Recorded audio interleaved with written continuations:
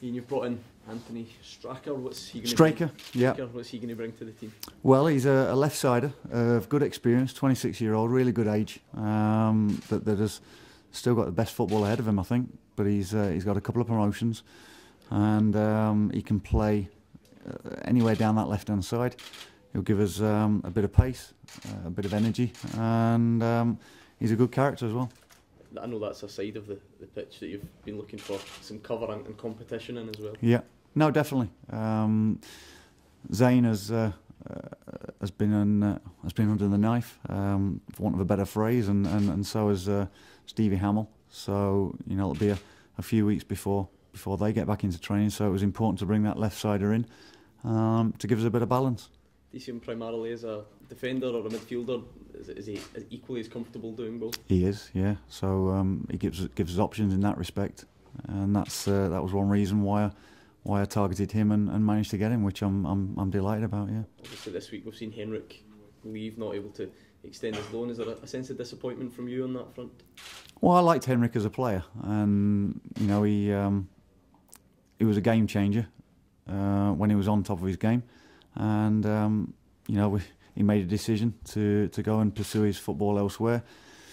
That's something we as a club respect, and we wish him all the very best. He was a good servant here for the time he spent, and again, footballers have to make decisions, which is best for their interests, for their careers, and Henrik made that decision. So wish him all the very best. How close are you to a deal for Lewis Lang? I expect that to be done within the next hour. He trained with us yesterday. We've got the blessing from Stuart Pearce and Nottingham Forest. He's a player that was sought after. He was on loan for the first half of the season at Notts County, which I saw him a couple of times, and had him monitored as well on a couple of other occasions. I know about his character because speaking to people at Notts County, and they actually put a bid in to buy him. Nottingham Forest decided no, they want to keep him. He'll be their player for another season, and they were happy for him to come up to the Scottish Premiership, and I'm really, really pleased about that, because it was a coup for the club. You've got a few guys who can play that position. What's he going to add to what you've already got? Well, he's a strong player who's comfortable on the ball. He's got good pace, and for the games that I saw, and certainly speaking to a couple of Notts County members of staff, he brought a calmness and a surety for someone for the years that he is, and he'll go on to be a top player, I'm sure, and we'll aid him in that development. Is there a prospect of more players coming in before Monday night's deadline? Who knows? That's the window for you. I said last week, get the yellow ties out.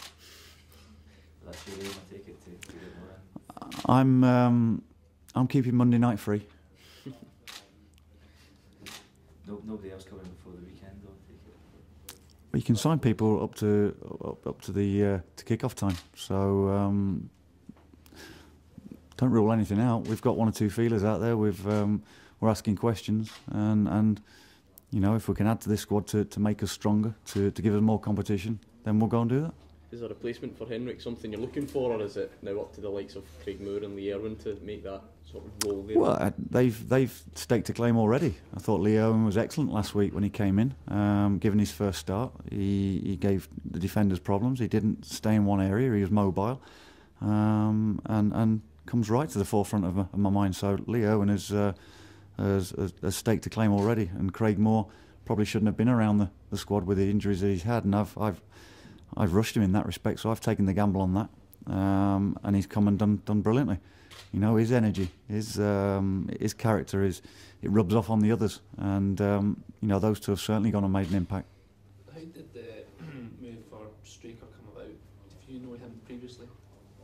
Yeah, I've been aware of him. I haven't worked with him before, but I've seen him play before, and there are people that I know that have gone and worked with him. So again, you do your due diligence, speak to people. Phil Brown down at Southend had him and was somebody who liked his qualities, just to name one. But he comes with good recommendations as well. But I've seen the play, and that's important. Do you feel there's a lot of positivity despite the result last week, you had a couple of penalty decision, appeals turned Yeah, bit of fight about them. Obviously the off the field stuff seems to be coming to a conclusion as well in the new signings. Do you think that this positivity you've got? There's a lot to look forward to, and having been able to put a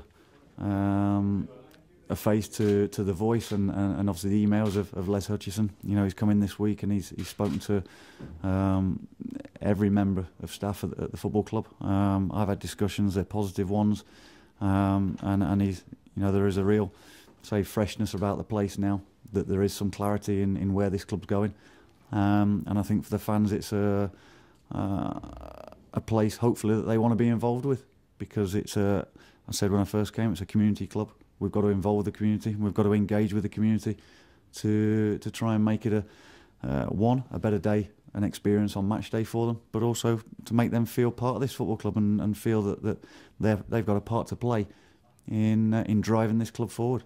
The real desire then to give them the clarity now to get this kind of new year off to a winning start against St Johnstone. That's the aim, and St Johnstone will come here and not make it easy for us, but for me, it's how we set about it. Build on the positivity of last week as regards the endeavour, the fans who came, saw the team fighting for each other, fighting for the club, and we could have been, as we said, not to go over old ground, we could have been 2 or 3 goals to the good before they got there first, and it's whether you take those chances and whether you get the breaks. We didn't, but tomorrow we may just get those breaks. Is there any other team news ahead of the game? Anthony Straker and Louis Lang looks as though they'll come into the squad.